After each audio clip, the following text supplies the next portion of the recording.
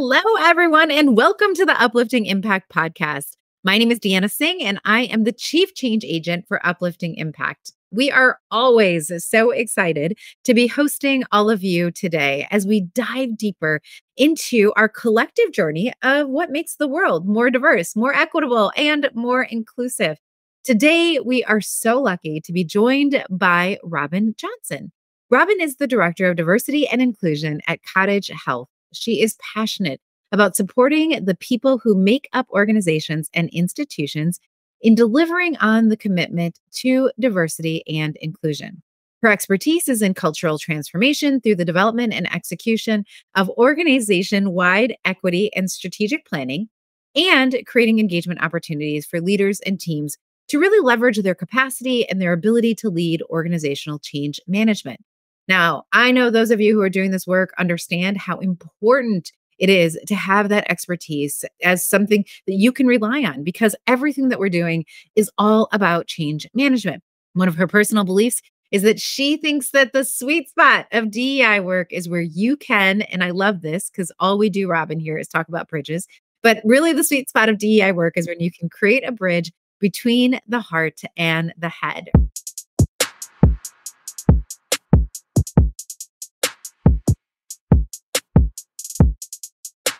Robin, welcome to our show. Yay. Thank you so much for having me. It's so great to be here. Absolutely. Well, we are just so glad that you were able to join us. Now, one of the things we like to do with our guests is give people an opportunity to get to know you a little bit better. So I do have a question for you. This is a reflective question. When I was thinking about this question, I kind of was trying to answer it for myself too. So I'm curious how you're going to answer. But my question is, what is one of the most surprising things that you have learned about yourself in the past year? Oh, wow. What a great question. I will say in my professional life as a DEI practitioner, while also being a full human in the world who holds both marginalized and privileged identities and is learning to navigate, hopefully, all of it, most of it, from a perspective of kind of holding myself as a whole human in the same way I try to hold others or aspire to hold others, is I think the thing that continues to surprise me as much as I'm committed to our collective liberation and my own liberation, how often still dominant culture ways of understanding the world still shape and frame how I navigate the world. And I think the reason it feels surprising, quote unquote, to me is because I've been in this work for approximately 22 years at this point, and yet there's still layers to excavate and further unpack and further understand for myself. And so while it's still a surprise, like, oh my gosh, I'm still committed to patriarchy in these ways, I'm also still committed to unlearning those ways of being and embracing, I don't know, more, again, holistically informed ways of knowing and being and operating in this world. It's an ongoing journey, but there are these things that still pop up where I'm like, oh, wow, I'm still committed to that, or I have been committed to that. I feel so fortunate to be in this work that actually gives me the privilege truly to excavate those spaces within myself. You know, it's so interesting. I don't think I really ever told anybody this, but I'm about to tell you and obviously everybody who's listening. But one of the things that I did this last year is I wrote on a sticky note and put it onto my desk, like, I am a human being. And I had that on my desk. I mean, I just cleared my desk and tried to get it all set up because, we're at the new year and I didn't need to carry all my mini piles into this year. But I came across that, right? I had forgotten that it was there. And I was like, why did I write this? But it was really a lot of what you were just saying, right? This, I am human. And I think it was the reminder that in this work, it's personal, right? There's parts of it that are not, but a lot of it is personal. And a lot of it is like being able to take a beat and give yourself the opportunity to do some of the same hard things that we might be asking people in our teams or people in our organizations to do, that we do that work also, right? Like, and a lot of times we're doing that work alongside people. And so I think that you are human, right? Like, I hold myself to this standard sometimes, just being a practitioner. I'm like, you should know that. You should have that down pat. This should be right. And it's like, No, I'm human also. And that is actually, I think, what makes us good at our jobs because we remember and we know it's not like that thing that happens over there to only those. It's like, no, this is happening to us too. And we're here with you and we understand the challenges. So thanks for sharing that. You gave me an opportunity to share something that I learned about myself too. We are human. Well, maybe you could just share a little bit, if you don't mind, about your journey, because I always love to hear everybody has so many different ways of coming into this work. So I'm curious, like, how did you get into a career where you were pursuing diversity, equity, and inclusion, but not just DEI, but really specifically within the healthcare sector? I identify as woman, heterosexual, also multiracial, multi-ethnic. My dad is Black and Indigenous, and my mom is white. And I grew up in a very affluent white community in the Pacific Northwest. And there was a lot of exclusion in that community, very explicit, but also kind of in a subtle-ish way. The way I talk about it was there was a lot of racialized bullying that became very normalized in my growing up years. And I say normalized not in a way to excuse it. It was, abhorrent and not okay at all. And my dad is a tough love kind of guy, even to this day. And his perspective was, yep, you're experiencing racism. This is what it's like for you to be at the time a kid of color. And then now as, a woman of color, he would still say, yep, you're going to experience racism. This is what it is. In that journey, there was like some building around kind of personal resilience, but where I found my distrust and the most harm I experienced was for, again, as a child, a kid of color, and feeling like, okay, I can be experiencing this with my peers, but when adults, including my parents and other parents involved, don't make the space safe, those were like the most activating things for me in feeling like, wow, as someone holding marginalized identities, I'm really not safe here. Hmm. Fast forward, I ended up getting my master's in developmental psychology because I thought I would be doing similar work, same DEI work, but in educational spaces where I wanted children to just have a really liberated educational experience, not hampered by, again, experiencing bullying or marginalization based off of their identity or really bullying of any kind, right? But that was my passion. As I got into the work, where I found myself really resonating is in working with the folks, the adults who make up institutions. So whether that's educationally or in the, administration of justice system, so forth and so on. There was just a lot. I just found really rich, fertile ground to try to invest my time and energy.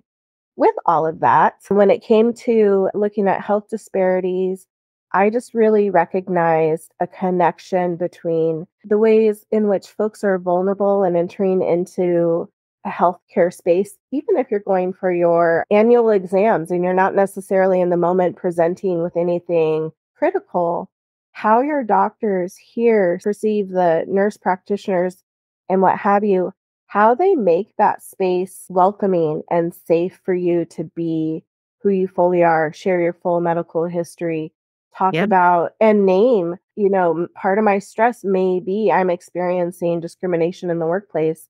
And that's a heavy load. I'm also watching my kiddo, them trying to be their full selves within an educational setting. And me as a parent is trying to navigate all of that. And I just felt a real call to help, again, the folks who make up these institutions see the connections and the linkages between having a heart for the work.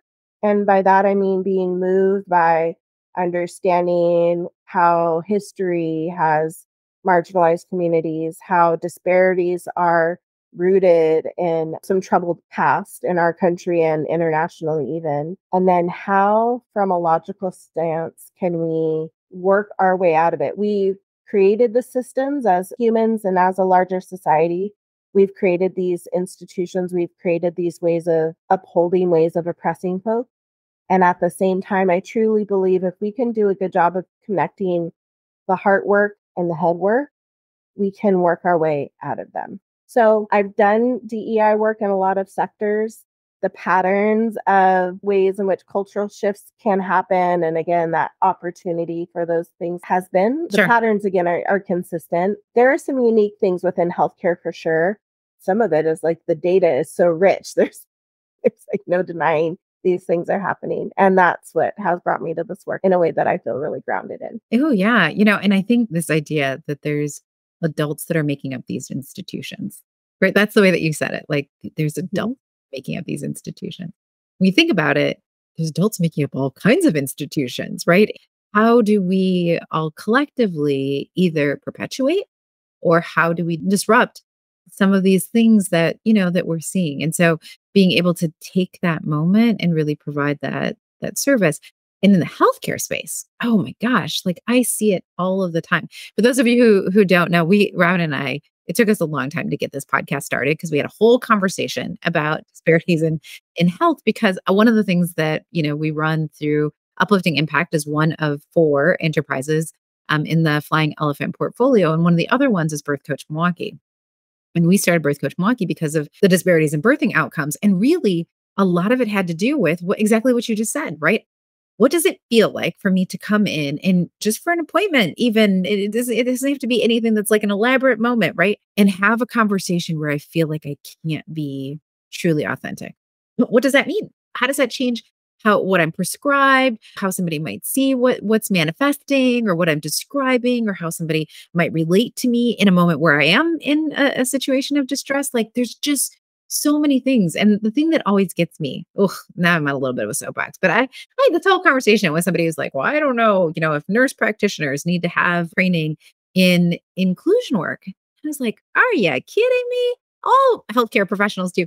Because just think about how much of our experiences are based. Yes, some of it is we draw blood. Some of it is that we get, reports back. But a lot of the data that people are collecting on how they're going to help us move forward and be the healthiest version of ourselves has to do with my comfort level and how much I am going to tell you. Yeah, so if I feel Absolutely. comfortable with you, I'm not going to tell you maybe the things that how bad it hurts or how often it hurts or what the hurt level actually is. So yes, absolutely people have to feel included. And you got to do that pretty quickly because we don't have a lot of time sometimes with our practitioners. And so it was one of those things where I'm like, no, that's one of the most important places where we have to build that kind of trust because too much of what we Absolutely. are doing is defined by my comfort level in telling you the truth. I fully endorse everything you're saying. And I would argue from the greeters at the door to, I mean, I've had conversations with security folks who are struggling with, wow, if I'm seeing someone presenting with drug addiction issues who likely truly need healthcare, but I'm also navigating my bias towards this person's on drugs, they're unsafe. Should I even let them in the building? So I would argue again from Everything. nutrition services to the most applied, nurse practitioner who has, again, to your point, drawing blood from a patient, all of those folks need to have training and understanding and be given the tools to be able to understand and navigate and hopefully mitigate their biases and the best ways for us to present, again, an equitable and inclusive Right, especially if we want healthcare better space. outcomes, right? Like if we want 100%. outcomes that match and we want services that are matching, right? Then we have to make sure we're paying attention to this. Okay, so my question, perhaps we answered this already, but is why is it important? Like when you think about this role of like cultural competency, everyone from the greeter at the door to the person, like you said, who's drawing the blood or the person who's performing the surgery, why is it important for us to have cultural competency built into the care that people receive in the healthcare space? We did answer this a little bit, but I think there's so much still to add to the conversation because it's extremely complex. So, from the stance of, everyone within an organization needs to, again, even the folks who are in that administrative role, like myself, I do not engage with patients. That's not my role. And at the same time, I am making policies, I am supporting the organization in developing strategies to, again, move forward on our commitment to DEI. And when it comes down to at the end of the day, I would say kind of twofold. Like, why is this important? There is the element, yes, of patient care and patients being able to enter into a space where they present why they're having pain. Maybe this is a chronic issue. So many elements of what's going on. And what you and I were talking about earlier in our conversation around seeing folks as full human beings and that they're not just coming in as some siloed entity that is not engaging in family and community and the like. At the same time, I would say on the internal side of how are we supporting our employees, again, from the greeter, the nutrition services person to those nurses and nurse practitioners, those folks, the healthcare folks are also entering into these spaces as full human beings. So if you're a nurse practitioner and you are distracted yourself by why I'm listening to this patient and I don't necessarily feel like I have the cultural knowledge or understanding or even humility enough to ask the questions of what's informing, what took you so long to maybe come in, or maybe you don't believe in taking, I don't know, Advil or Tylenol because of your personal beliefs around that. But if I don't understand that, so I'm so distracted by, I don't necessarily feel like I have the tools to support this patient. I've seen this with not at my current organization, but other organizations that if someone is identifying, let's say, as LGBTQIA+, and I recognize I actually have this bridge to this patient to be able to talk about, I understand where you're coming from, but I don't feel like I, as the employee, am in a safe space where my disclosure of my own identity may be of comfort to the patient and the folks and my colleagues who I'm working with. So a large part of my work is, and this is where I see organizations wanting to go so immediately to the, how are we serving community? How are we doing these external things people can see? But again, I'll use the word bridge, but the bridge to that often can be in the empowering and the equipping of employees in making that inclusive and equitable workspace so that they themselves can show up with all of their skills and all of their insights and all of their commitment to meet patients and their colleagues where they're at. And I think that that's a really important element from that kind of holistic perspective that we don't always fully especially tend to. like thinking about it. And I think it's not just in healthcare, it's in all the spaces that we work in. But are we doing internally what we're trying to do externally? I know I had this one just amazing client, right? And because of her religious background, and this is a client in the birth coaching space, but her religious background, there was a number of things that were really important to her about her birthing experience. And I remember after, I was her doula, it was an amazing experience and all the things. And afterwards, the nurse who was her attending nurse through the whole delivery came up to me and pulled me to the side and said, there are so many things that I saw you do I've never seen done before. And I've had other patients, right, who come from this faith background.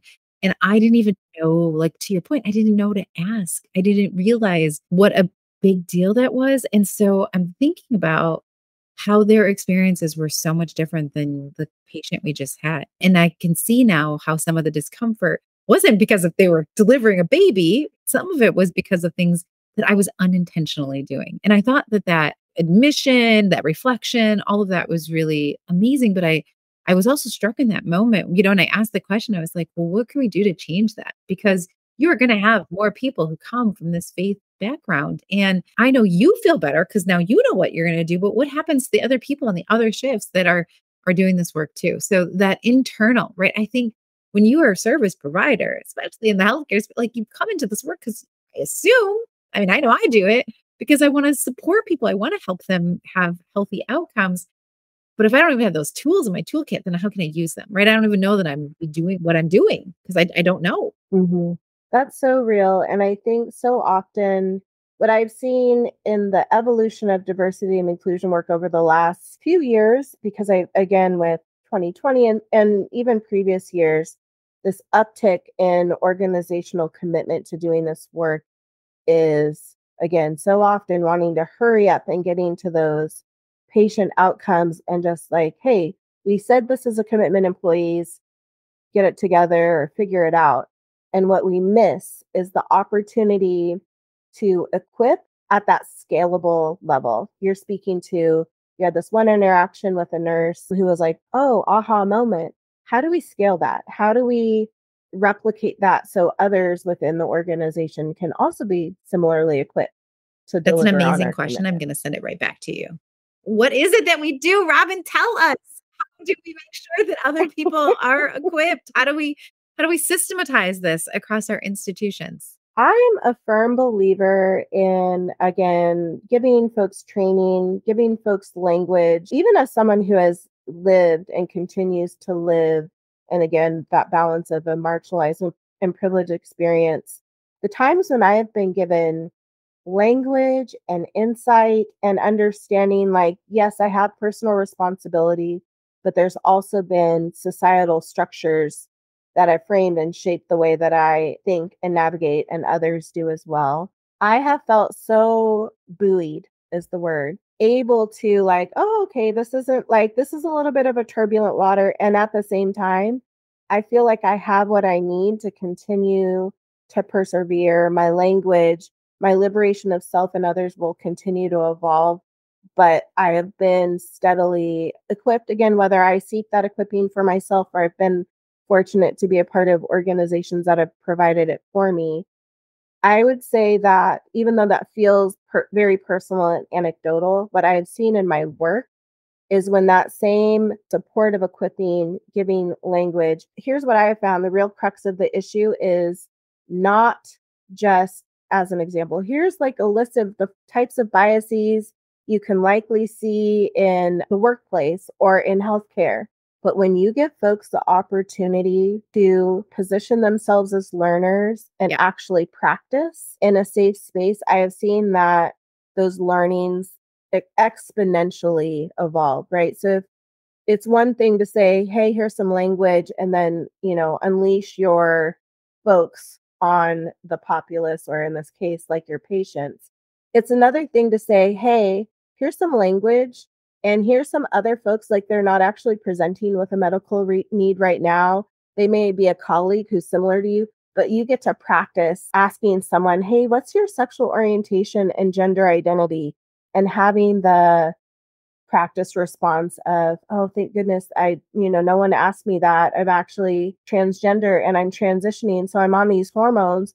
Oh my goodness, that's going to Right. impact a drug interaction we were thinking for you. Let's rethink that. And this is what I've seen a little bit more in some of the spaces I've been in. Hey, what's your sexual orientation and gender identity? How dare you ask me that question? Can't you clearly see I'm a cishet woman? And being able to calmly, you know what? Thank you for sharing that with me. These are just standard questions we ask all of our patients to better Yeah. deliver the best care we can. Oh, well, now that you're sharing about that, I'm actually in perimenopause. Oh, okay. That may also Right. inform, what process we're going to put you through. But if that patient can be held and seen, it's such, to your point, there can be so much more shared and divulged, which really informs that care. But if practitioners don't have those safe spaces to try that on and learn in a lower consequential space, meaning it's not going to impact a patient immediately because they're trying on a scenario, they're giving the practice space. And so often, I think we lean too heavily as a Western society as, I told you, you need to be aware of your biases. Go forth. Go That's all forth. you need to know. Yeah. Go forth and apply. As opposed to, oh, wow, like when I'm in a room of predominantly what I would assume are cishet men, I, as a woman of color, feel some Yeah. hesitancy. What's that about? Let me understand that. Let me unpack that. I know that there's a truth that, for the most part, I have really great cishet men in my life who aren't weird, but there's something there for me to better understand and better unpack. And so I think if more people can be given that permission to do their personal excavating, but also apply the tools they're being given, It's I so mean, much and more can be you arrived think at. about it, I always tell people, like, in this space, we do so many things that are so different than what we do in other places, right? So if I read a book on how to do some financial prospecting or something like that, right? Like something that's maybe outside of the normal course of what I do in my everyday practice. So I read like article on it, or I spent 15 minutes listening to somebody talk about it. You wouldn't be like, hey, you know what I want you to do for our entire hospital unit? Go ahead and do the financial forecasting for us. Like, you're good. Go ahead. Right? We wouldn't do that. You wouldn't be like, "Oh, okay, so I want you to read this or spend 15 minutes with this." Somebody just talking to you about, marketing in 2024. And now what we're going to do is we're going to give you all of our marketing assets and we want you to go ahead and devise the whole program for the, or we want you to be the person who speaks in front of, or we want you to hold the next marketing meeting, or you wouldn't do that. But yet in this space, we do it Yeah, all the time. We're going to give you this little bit of knowledge in this little bitty way in one time. And then we expect for you to just become the most inclusive leader in the world. And it's like, no, because this is yeah, an evolutionary thing. We have to, like any skill, any muscle we're trying to build, we got to practice it. We got to have those places. So, yeah. Robin, I don't want to end this podcast with you. One of the things that we really appreciate, and I think one of the things our listeners really appreciate, is just being able to maybe take away from you. So I'm just going to ask you one more thing, but like a piece of wisdom or some knowledge that you've gained when you think about what you want other people to know. I love being able to. I'm doing this selfishly too because I love being able to hear from people like what are some things that are just like go tos for you. Yeah, I think the biggest thing that I have really held on to, you heard me mention earlier that navigating the heart and the headspace, right? Like the deep compassion, but Yes. also we need strategy. I would layer on top of that because oftentimes I think folks, myself included, feel like diversity and inclusion work is this heavy slog upward, like to try to redirect disparities and mitigate them and so forth and so on.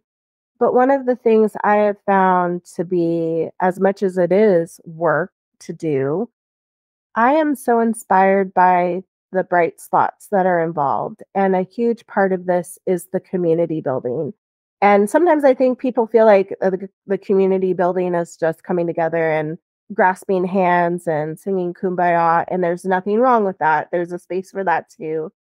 And also, what I have found is that community building and connecting with folks and just like finding joy and creating spaces for us to be our more full selves offer these, again, I call them bright spots where we're excited. It's generative, it's inspiring. We want to come back together again.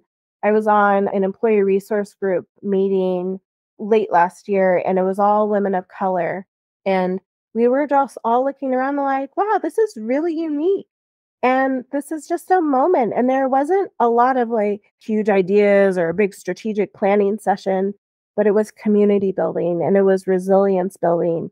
And it was, I can't wait to see you in the hallway again Yeah. and just have a smile moment.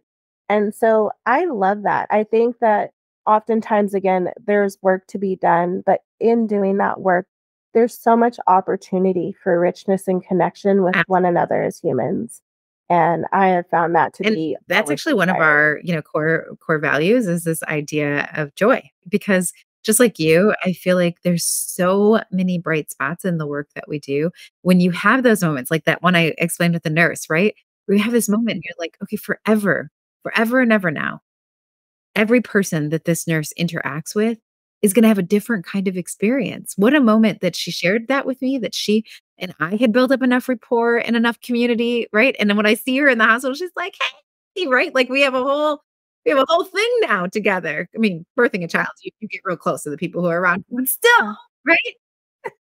Just having that space and knowing that that's what connected us, that the learning could bring us together. It doesn't we have to be ashamed of the fact that we don't know. I don't know everything. That's why I'm here. That's why I'm still trying to learn. yeah. So, speaking of community, how can our community stay in touch with you? What's the best way for them to stay connected and see what all the cool things you're doing?